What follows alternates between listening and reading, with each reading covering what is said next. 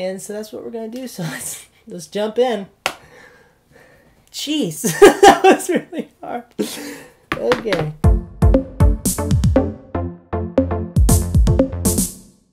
Hi friends, I hope you're having a lovely day today. We're going to do something fun today.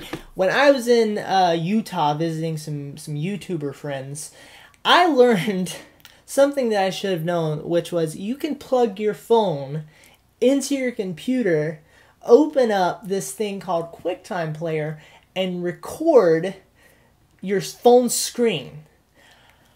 I thought you had to jailbreak it, or you had to buy some special cable from Apple that's $78, or you had to plug the thing in and get BitTorrent and all kinds of just LimeWire. You know, like I thought it had to be something that was this weird back end thing.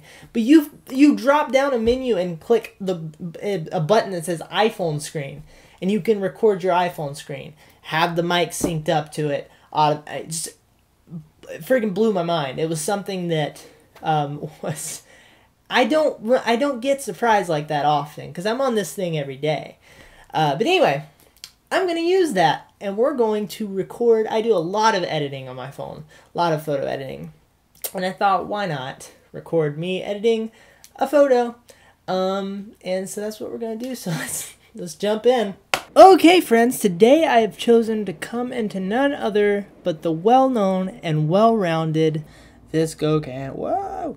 VSCO cam. And let's see, the photo I want to edit today is one that I took in the Atlanta airport in my recent trip to Utah. This is a photo I took with my iPhone, and I just thought it was the only reason this photo works for me is because I think that her walk cycle is actually really nice, and you know, all the other things that make a photo good, like tell the story it tells, but you know, she's going to her thing, it's escalators and such. It's a pretty photo. And so yeah, so I'm just gonna go into VSCO Cam and see. Well, we're already in it. I'm going to proceed through further into the VAL, and edit this photo and see what we can come up with. Let's see here. It's weird because I'm looking at my computer screen and I want to watch it on there, but I need to look down at my phone and edit. Now here's the question. Presets. I do know that because okay, so I've bought a lot of presets on here, as you can see, and I do. First of all, I believe that the way VSCO Cam went about this app was incredible. They offer the app for free, if I'm not mistaken, and then they give you a nice selection of presets, but then they're like, hey, check this out. Here's some other freaking amazing presets that you can buy, and I've spent probably $10 in this app, I think, just buying presets, because it's actually a productive venture for me. I'm gonna use this every day. Whee! So I want to choose one potentially that already exists in the if you were to download VSCO Cam today, I want to choose one that exists for you potentially. Now, forgive me if I get this wrong, but I do believe that the C123, those you don't have to buy those. Now I will show you. This is my favorite preset to use. This is from the pack from the original VSCO Cam. This is number 4, back when they were numbered, and I just love this one to death. I really do. I used to really dig number 5. And I still really like it. It's very nice. But number 4 is just beautiful, very beautiful. F1 is also a really nice one, very vibrant. But we're gonna do C1 today. Bit of a different look for me, but I like it. Now the fun thing about these presets and what makes what they've done this so well is they sorry, I'm thinking in my head like, or people are going to think this is sponsored, but I don't think I have to worry about that. It's not. It's not. You could apply a preset and export the photo, and you have an excellently colored photo. These presets are wonderful. They're not too harsh. They're not too plain for me. Some of them are actually, a bit more subtle than this. Coffee. but like I could save this right now and I'm done. I got a good looking photo. But we are gonna see what we can do with this. I do I think that this one was more modeled off of maybe like a Portra film, if I'm not mistaken.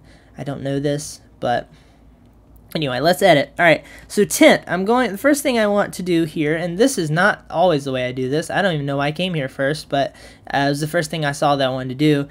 I'm going to tint this a little bit. I'm going to tint a little, I think green. Yeah, so I'm going to tint it a little greener. I really like greenish tones. Let's go into the temperature, see what we can do here. Ooh, punch it up. See, what I like about these videos is they make me kind of try things that I don't normally try. It's normally just a very straightforward process for me, but I'm actually like really playing with some different kinds of looks here. Let's leave that where it is. Fade. Ooh, well, it was already faded a little bit. I'm not sure what happened there. I did edit this photo before, maybe. Oh yeah, that's right. I didn't reset that all the way. So let's see, fade. Ooh, okay, I see. It was faded a little bit. I like it at about 3. All right, and let's see what grain's doing. Let's put a little bit of grain. Now, I tend to, I don't prefer the grain in VSCO Cam. That's the one thing that I don't think that they do exceptionally well. I don't really enjoy the grain that much. I actually rather Afterlight's grain. A lot of times I'll export the photo from VSCO Cam, import it in Afterlight just to put some nice grain on it. It is nice, but it just doesn't quite give you the effect that I want. So, but we are going to add some here so that it can be self-contained. And so that was, we put the grain on 2 there. And then let's see, we're going to save some highlights here. Maybe. Now, this was one of the features when I first got this app. I really loved it because I had never seen it really done well in another app. It really crushes the highlights in a very filmic kind of way, I think.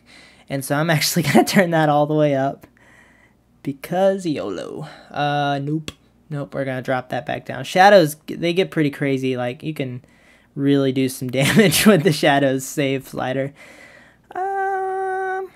Like I said, there's not, not a whole lot to be done here. That has to be done. I mean, I can do a lot. I can certainly mess this up. Perfect. Let's see. Okay, so let's all about the 10%. So maybe we'll go down the saturation 1. Skin tone's looking real nice that way, I think. Do we want to go back down here? Whoa, not that far. I really like the light where it was, so I think we're going to hang out at 3.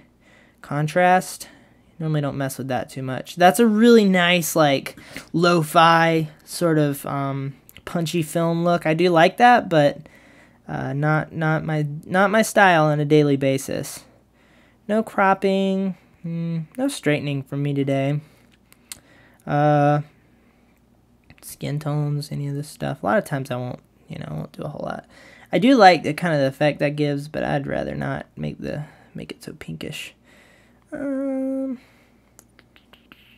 feel good about this. I think this is nice. I think this feels pretty good. All right. I think we got a winner here, guys. Let's hit the save. Bam. Very nice.